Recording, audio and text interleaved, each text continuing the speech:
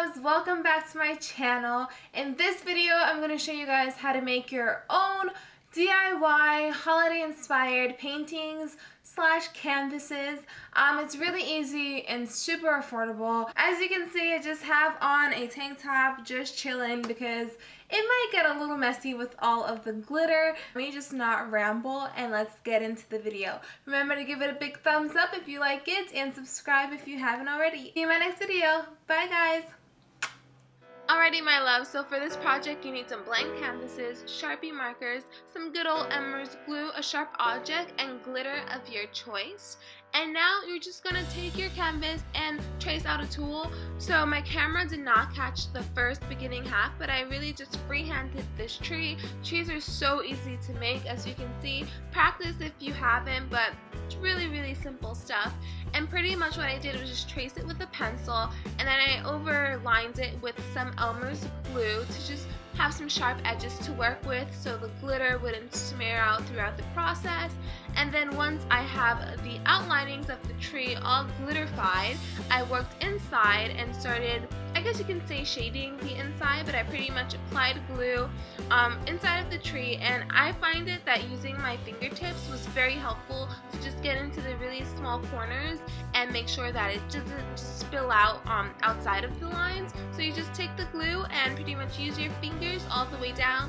I would also recommend having a paper towel by you just to get rid of all the mess that will happen when you're smearing this with your fingers, and also some type of object or paper or plastic bag to dip all the glitter on when you're shaking it off.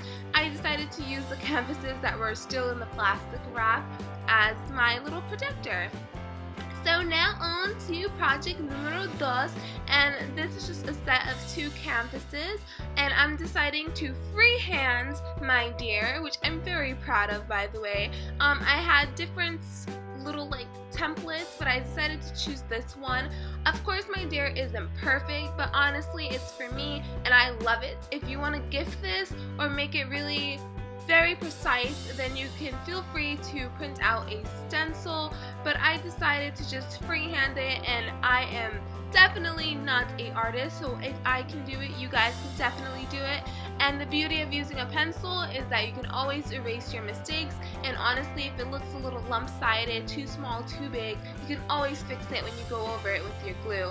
And I did the same exact process by just tracing out the lines that I created with my pencil with the glue to just have that precise, neat look first without anything spilling out of the edges. And then I apply the glitter on that slowly, taking it in different sections because the glue will dry very fast. And then when I'm done, I'm going to shake that off on this plastic canvas that I still have, and then just apply tons of glue in the middle of my little deer head and apply the glitter. For the first project, I will say I had a huge container of glitter, and for this one I had a half container, which was just enough. This deer head required the entire bottle of this glitter, which is crazy to me. But obviously when you shake it off, you'll still have more glitter left because you're just putting it on, shaking it off. So you'll definitely have some in the end. But yeah, as you can see, just going back in it and making sure it's really glitterified and there's no empty spaces or gaps or anything like that. And that's the final deer head. I love it. And the final step would be to spray your glitter artwork with some hairspray, and this just prevents some fallout, and definitely just leave it to dry. I recommend 24 hours. Now it's time for our final project. As you can see, I'm just peeling off all the plastic that was used as my shield for the previous ones. This is a 16x2 canvas, but I'll put all the measurements below so you guys can know. And for this, you honestly don't need a lot of colors. It's helpful, you can just take the normal festive colors that you may use, green, red, anything that you prefer. A sharp object, I use this little screwdriver from the dollar store. Scissors are optional, light bulbs from the dollar store as well, but they were $3. A glue gun is optional along with a pencil to trace. And I'm just starting off by writing a phrase that I really like, which I think is super appropriate for the holiday season, and it's just let it snow. And as you can see, you just take step by steps. I started off by first putting it where I like the words to be, and then I just made it a little thicker. And now I'm taking a thin version of the red Sharpie marker and outlining everything. So I will say I recommend having different Sharpie markers, a thin one, a medium size, and a thicker one. And now for this, I'm just erasing the pencil marks because I don't want it to smear when I'm shading it in with the Sharpie. So now I'm just taking the medium size Sharpie, as you can see. This is just a basic one, and this is also optional, but I did find out later on that it's way easier to shade this in with a thicker Sharpie marker, and it is a bit time consuming, so I'm just going to show you guys like the first letter, and then I'm going to go ahead and just shade in the rest until I get to the very last one.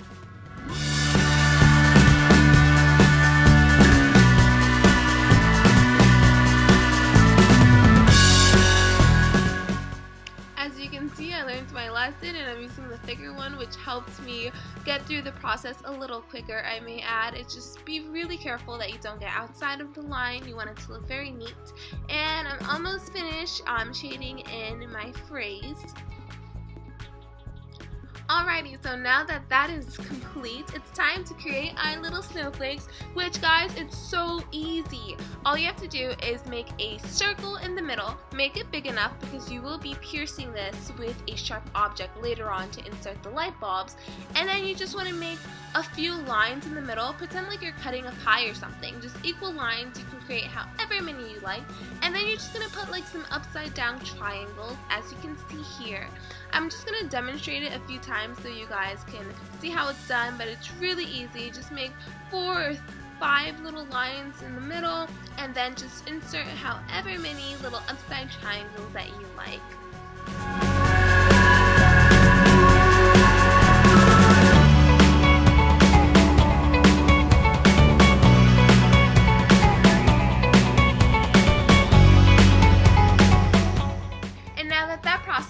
It's time for the fun part. You're going to take your little light bulbs along with a sharp object. Be careful with this process because you don't want the holes to be way too big.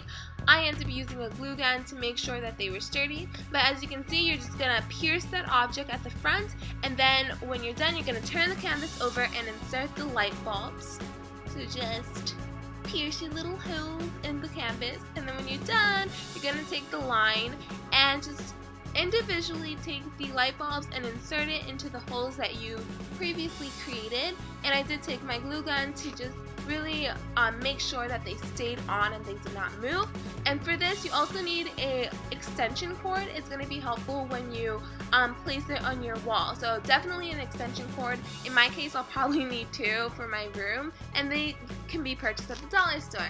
This is the final look, and I really hope you guys enjoyed it. It's by far my favorite. These are my 3 beautiful projects.